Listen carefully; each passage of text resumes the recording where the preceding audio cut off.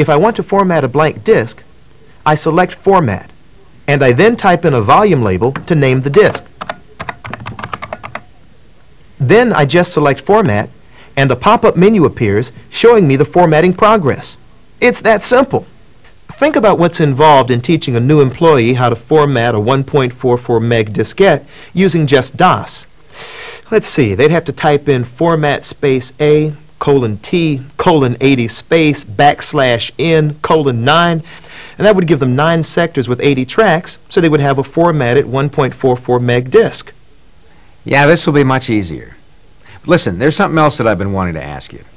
Now, I know that OS2 is from IBM, and you also sell IBM PS2s. Now, no offense, but some of our people are using IBM hardware and some are not. I heard that OS2... Well, obviously I'd love to be able to sell you some new IBM PS2s, but to be honest, OS2 version 2 is not proprietary. It's designed to run on most 386 and 486 based systems, IBMs and IBM compatibles. What about memory? Doesn't OS2 version 2 take up a lot of memory? Well, it depends on the options you want to install. However, typically OS2 version 2 needs between 6 and 8 meg to run and from 15 to 30 meg on a hard drive. But just like Windows, the more RAM available for applications, the better the apps will perform. That sounds like a lot. Some of our older PCs don't have that much room. Well, I know what you mean. When you think back to the old 8086 days when 256K was huge. But the trend now and in the future is toward bigger, faster machines. Most 386s and 486s now are sold with an average of 4 meg of RAM, at least an 80 meg hard drive, and at a very low price. Realistically, you're probably going to be replacing those older PCs someday soon anyway, right? And when you do, I'm the man to talk to. OS2 is designed for the present and the future. And you want to be prepared for the future, don't you? You know, you're right. We've been talking about upgrading those older PCs now for a while, and I don't know why it's taken so long. I'll tell you what, let's go ahead and get this new OS2 for my department now. And if my people like it, I'll recommend it to the rest of the company.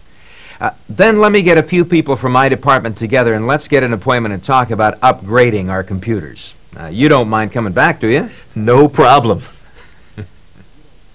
Once again, you've seen OS2 version 2 can be the key to solution selling.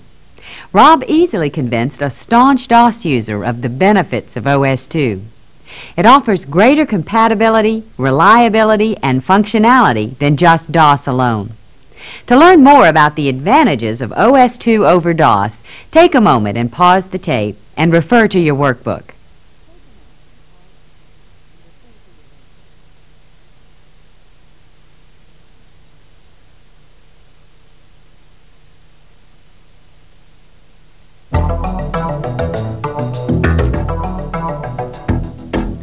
In this next module, let's take a look at another important group of potential customers for OS2 version 2, Windows users. Of all the customers you're likely to approach with OS2, Windows users will probably be the most challenging. However, there are many benefits for Windows users who switch to OS2. In addition to the benefits the DOS users gain, OS2 version 2 is compatible with both Windows version 2 and version 3. Windows users will have access to more memory with OS2 version 2 than they have with Windows. And with the ability to run 32-bit applications, OS2 is far superior. Alan is visiting with a Windows user right now. His customer isn't quite convinced that OS2 is for her. Let's listen in and see how Alan handles this situation and how he positions OS2 version 2 against Windows in order to make a sale. Well, that's all very good, but listen, I'm sold on Windows. I really like it. And from what I can tell, this OS2 looks and acts a lot like Windows. In fact, it looks like the same thing. None of us are computer experts. We have a magazine to publish, and we're either writing copy or working on graphics. I'm responsible for all these people, and they're sold on Windows. Everything's working out just fine as it is, so I really think you're wasting your time. Why should we learn another operating system? Well, I know what you mean. I'm not knocking Windows. I've used Windows in the past, but I wouldn't be here if I didn't think OS2 2.0 wasn't a better alternative. After seeing the real power of this OS2 and what it can do for customers like you, I'm convinced that OS2 is better. Well, to be really honest with you, I'm not so sure. Personally, I can't see any reason to put something so similar to Windows on my computer. Well, let me tell you why I'm using OS2 myself. Maybe that'll help. I can still use all my apps and do everything I was doing in the past, but now I can do it better. I have so many extra features and benefits. Here, let me show you.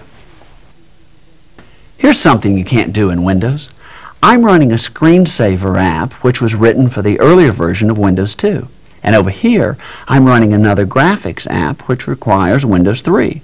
If I wasn't running OS2 version 2 and I wanted to switch back and forth between these two apps, I'd have to end one Windows session and take the time to exit and restart another version of Windows.